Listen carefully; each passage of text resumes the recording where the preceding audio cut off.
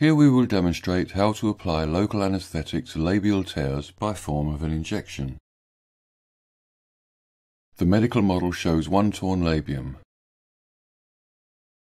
The wound edges require suturing to ensure a healthy healing process and an acceptable cosmetic result. Use a small subcutaneous needle similar to the ones used for administering vitamin K to the newborn. The size of the needle allows you to administer small doses. The point of the needle is very fine and therefore reduces the risk of painful injection to the tissue. Local analgesia is injected subcutaneously directly into the wound edges. You can hold the wound edges to the side to get a better view of the tear. Inject the anaesthetic into the subcutaneous tissue. Then, inject a small amount into the tip of the labium. This is followed by injecting the anaesthetic in small doses along the wound edges to ensure pain relief in the area you are about to suture. Repeat this with a maximum distance of ½ cm between each dose. The outer parts of the wound edges are now anaesthetized using the same method. First, small doses in the subcutaneous tissue, followed by small doses along the wound edges. Be careful not to accidentally jab yourself with the needle.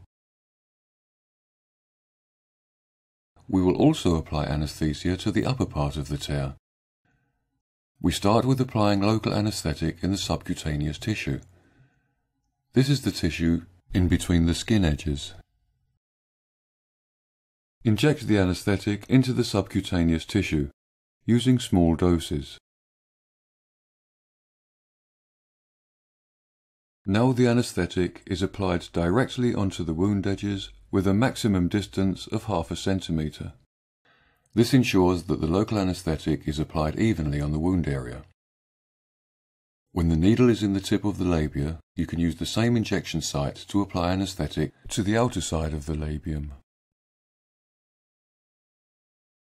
This is followed by applying anaesthetic to the remaining wound surface on the outside, again in small doses. As you see, we have now used half the content of the syringe. This equals 0.5 milliliters. If this is not sufficient, offer further pain relief. Manufacturers provide online product information for various types of local analgesia. You can search online by using the term infiltration analgesia.